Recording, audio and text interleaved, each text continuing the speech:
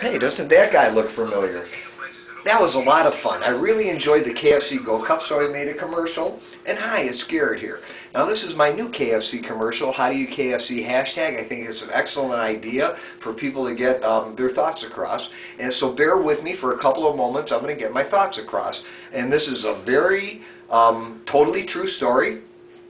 And I think probably by the time I'm done telling it, it's going to be, you'll be incredulous to what's going on. First off, let me preface it by saying, I don't know, 30, 35 years ago, I worked for Kentucky Fried Chicken. That was my job in high school, and I loved it because it taught me what teamwork is all about and what hard work is all about, and having a manager that lets you have fun at work sometimes. And that's important too. So when I worked at KFC back in 1980 through 82 or 83 or whatever it was, the same manager who was my manager back then is the manager of my local KFC, which is on 13 Mile Road in Warren, Michigan 48088.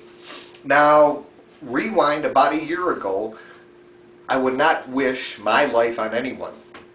Things were so bad that at one point I had no utilities. My utilities got shut off for non-payment. And without a car, it's very hard for a person of my age to get an $8 an hour job, minimum wage, $7.50 or whatever it is. I went around, so every day was a challenge, and it got to the point where my utilities were shut off.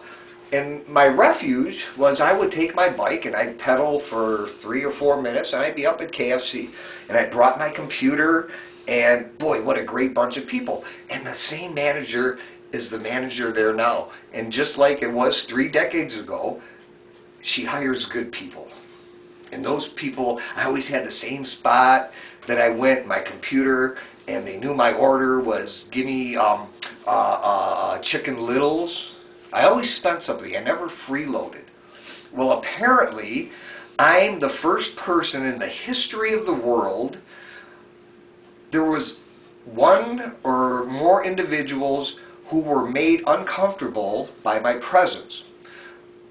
So what they do, if you make somebody uncomfortable when you're the public and somebody who works in the public sector is waiting on you, or you make them uncomfortable at the place of work, here's what they do. They call the police and they get a trespass warrant. And they say, don't ever come back here or else you'll be arrested. Now this was back in June of last year, June of 2013. This is 9 months. I've made approximately 20 phone calls to the KFC in Louisville, Kentucky, who I know have viewed my videos, and they even complimented me one time about my video and thanked me. Now, for the past 9 months, occasionally I would run into some of my friends from KFC, and they would treat me in a way like I was toxic. They didn't want to talk to me. Now, the other day, I ran into someone who I haven't seen in months, not since the day that the police came and told me not to come back. And what perplexed me is I said hi, and they said hi, and they said, I'm really not supposed to be talking to you. I go, what do you mean?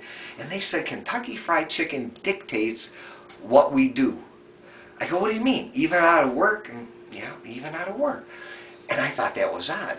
So anyway, I asked, and I go, who complained there about me? Who complained that I made them uncomfortable? Well, they didn't know. Or they told me they didn't know, and I believe this person. Okay, so that was just the other day. I made a call back to KFC, and I started thinking about, my gosh, I'm going to be famous. I'm the first person ever in the history of the world who made somebody uncomfortable on the other side of the counter, whether it's at Kentucky Fried Chicken or at the bank or at the grocery store or wherever. And when you do that, they tell you, don't ever come back again or else you'll be arrested. And that's what KFC told me. That's what KFC told me. KFC. This is good for when you have to make notes. It's kind of like a stick-up. So anyway, that's the thing, and I don't think I should have to go 5 miles out of the way to the other KFC when there's one within practically walking distance. And by the way, everything's within walking distance if you have the time. But anyway, getting back to the thing, and I feel so bad because I ran into the manager of the store, and she says, Garrett, oh my gosh, I don't know. And then there's this guy, Derek, the area coach. I don't even want to go there. But anyway, I just want to be able to go, when I feel like it, into that Kentucky Fried Chicken, get my product when I need to be, say hello to my friends maybe, and then go home. Now look at that. Look, 1,141 hits. That's pretty neat. I'd like to see that commercial go on the air. But this commercial is going on the air, hashtag KFC, and I'm going to promote it a lot. And if you think that this video, like I said, you'll be incredulous when you hear the story, pass it along to someone else. Because if you ever make somebody uncomfortable, they will call the police will come and frisk you for weapons or whatever, and they will say, don't ever come back. But I like KFC. I like KFC so much I did that. Come on, KFC, you're wrong. This is Garrett. I'll see you next time.